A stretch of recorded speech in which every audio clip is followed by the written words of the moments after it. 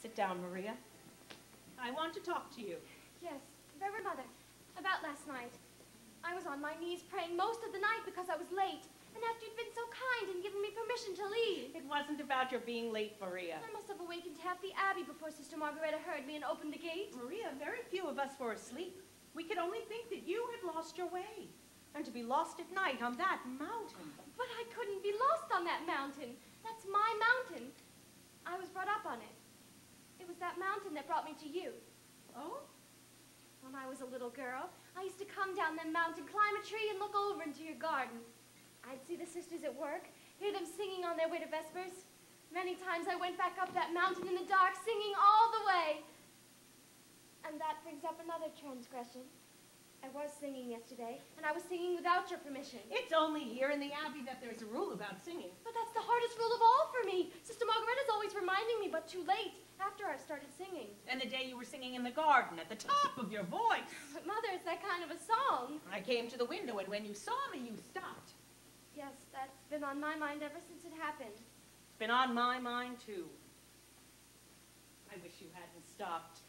I used to sing that song when I was a child, but I can't quite remember.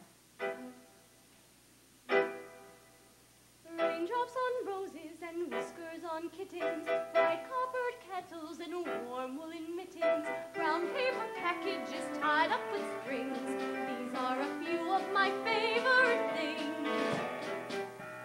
Cream-colored ponies and crisp apple strudel, doorbells and sleigh bells and schnitzel with noodles, wild geese that fly with the moon on their wings.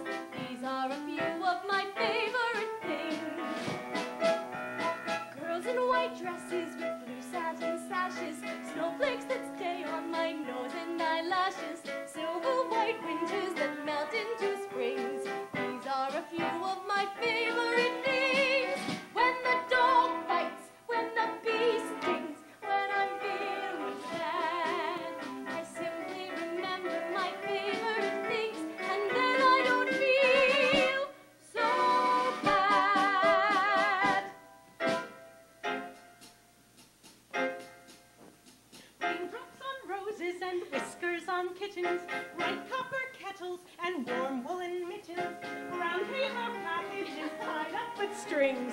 These are a few of my favorite things.